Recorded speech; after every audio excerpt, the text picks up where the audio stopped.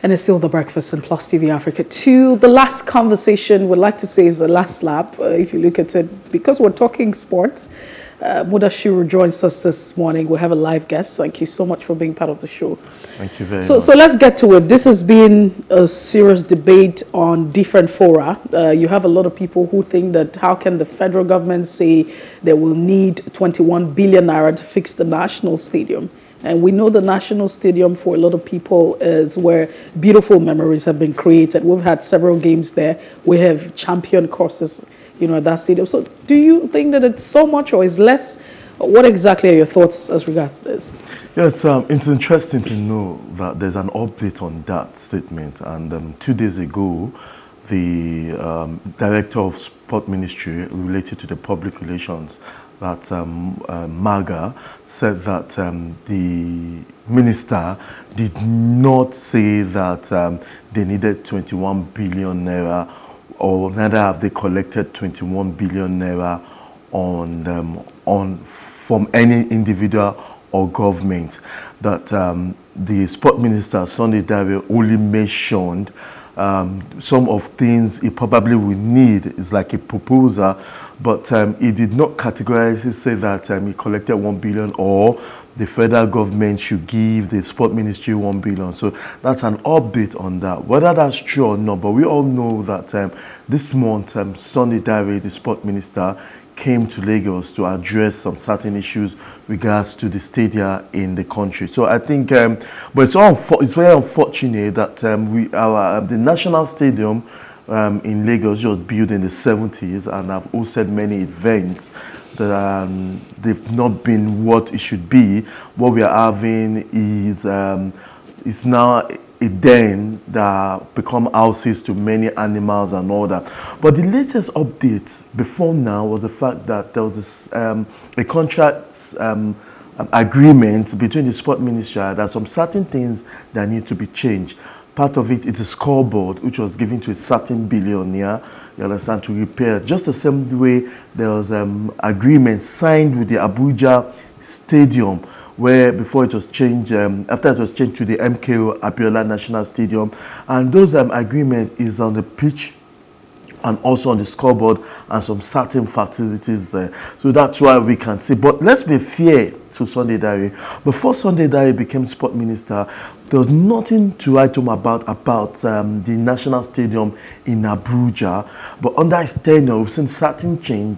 And, that's why we can see that the last game between the Super Eagles and Ghanaian side that we lost for the World Cup, where there was crowd encroachment, was because of the facilities and everything was in place.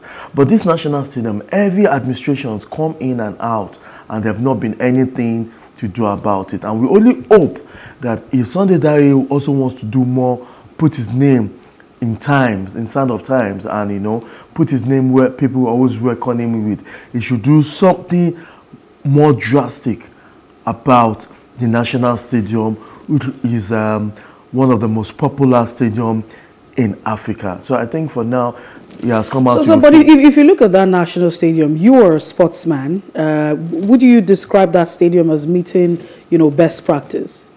Yeah, no, right now the stadium is not underused. Few months ago, the minister set up a committee.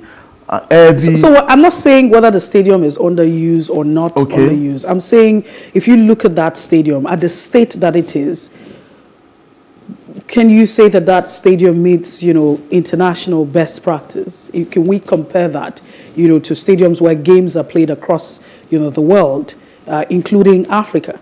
No, we can't. And that's why we can't compare that. But that's what I'm saying now. Right now, there's no basis of comparison because because the stadium is going through renovation. The tenants, both legal and illegal tenants, have been driven away from the stadium for them to rehabilitate that. But it's almost 2 years after.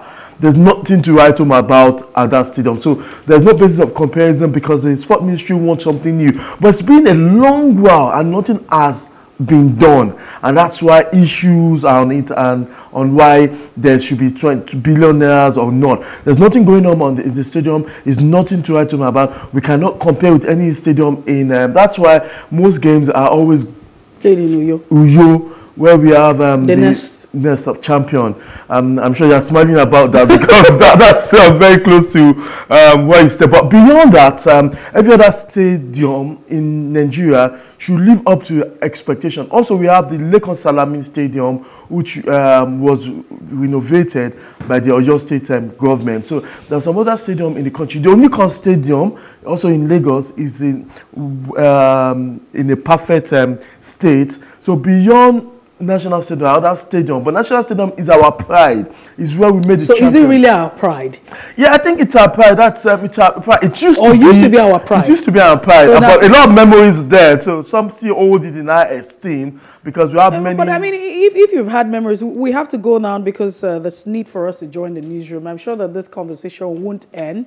If we say something is our pride, how come we got to a point where it's not something that you can recognize? I mean, if you had a child who had witnessed games and we have, recorded some sort of success during games in that particular, stadium, and then again, we can't actually recognize it. It doesn't make any sense looking at the national stadium, our assets, even the stadiums that we have in our different states.